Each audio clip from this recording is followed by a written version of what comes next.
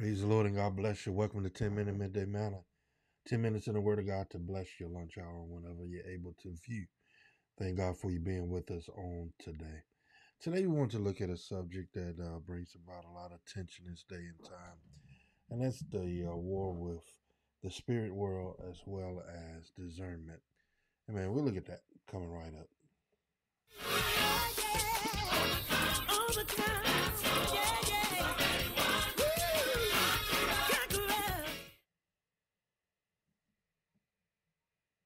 Amen. Praise the Lord again. I thank you for being with us today. Praise God.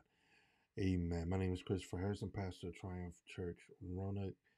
Amen. Our contact information is at the lower portion of your screen. Social media outlets are in the lower corner as well. We ask you to join us, like, comment, subscribe, and if you care about anybody, share it with somebody. Amen. That they can be blessed by a brief look in the Word of God.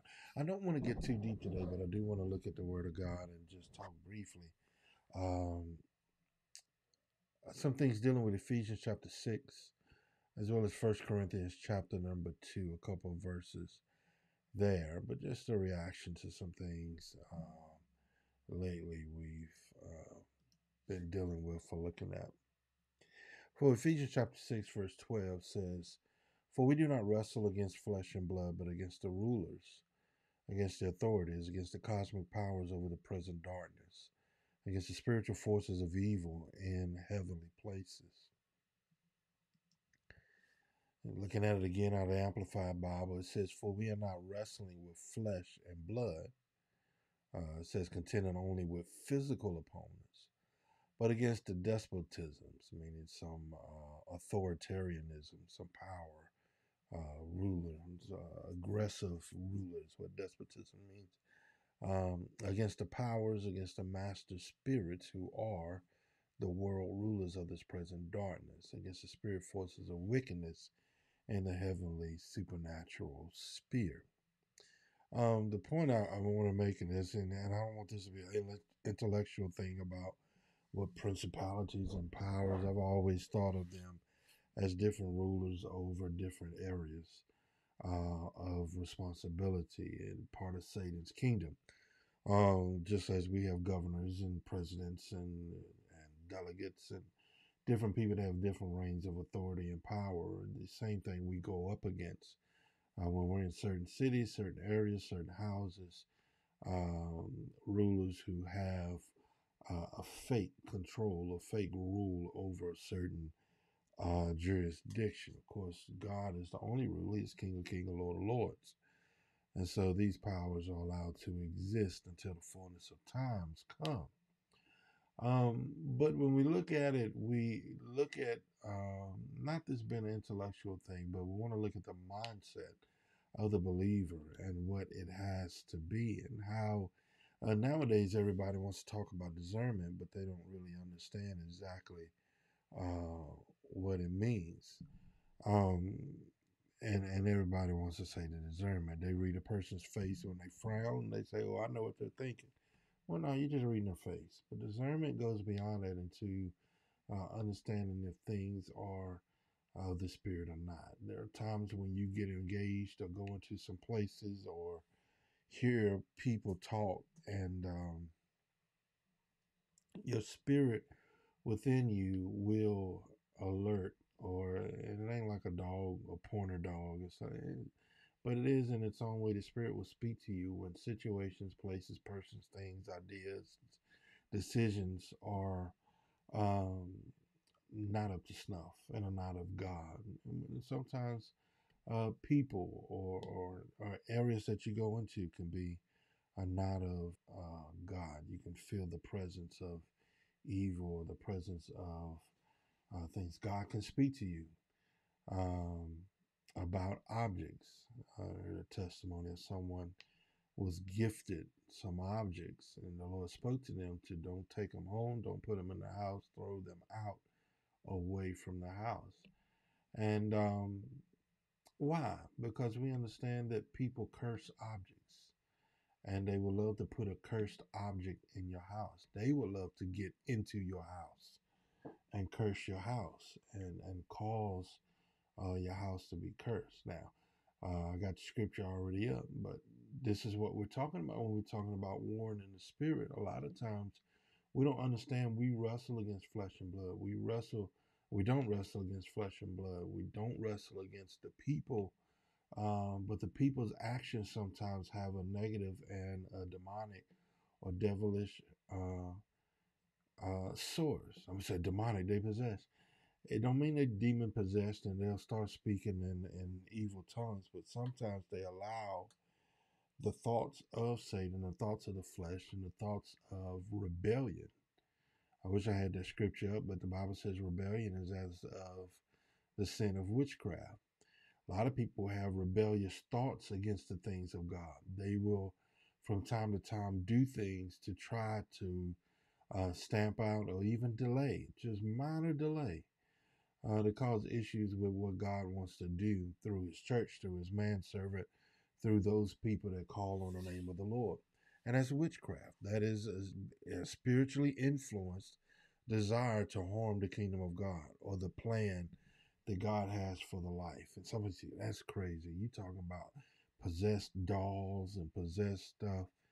I believe that those things and objects that you place in your house can bring about a negative influence. I believe that shows that you watch and things that you hear.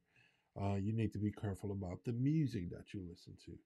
You need to be careful about TV shows that you watch, and they doing all these incantations and saying all these things that you don't know the meaning to. Your spirit sometimes should cringe at the thought of someone speaking those things in your presence into the atmosphere of your dwelling.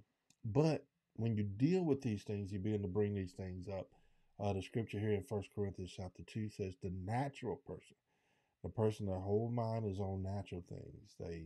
Everything's got to be 2 plus 2, dirt, earth, and everything else. The natural person does not accept the things of the Spirit of God. So when we talk about warring after spirit things and spirit entities in your house, um, a lot of times people will say, "Well, you crazy." Well, we don't care what you feel about us. We don't care how you mock how we praise God, mock how we dance, mock how we speak in tongues, mock because a natural person, a person who is logically, you can read the Bible, put two and two together, and come up with your own formulation of what God wants. But the Bible is spiritually discerned right there in the scripture. Let me read it. The natural person does not accept the things of the Spirit of God, for they are folly to him. Oh, it's just crazy. And he's not able to understand them because they are spiritually discerned. The spiritual person judges all things, but it is himself to be judged not by anyone, judged by no one. But they are spiritually discerned. So you don't understand and you think it's folly or think it's far fetched when pastors tell their congregants not to listen to certain music. But look at the words. Look at how some of your favorite female R&B, country, whatever they're doing now. Look at the words of what they're saying. Energies they talk about. Look up the words. You done bought the CD or whatever. I don't know if they buy CDs no more. You can download the music or you plug it into your Spotify. Um, Look at the words to what you're singing.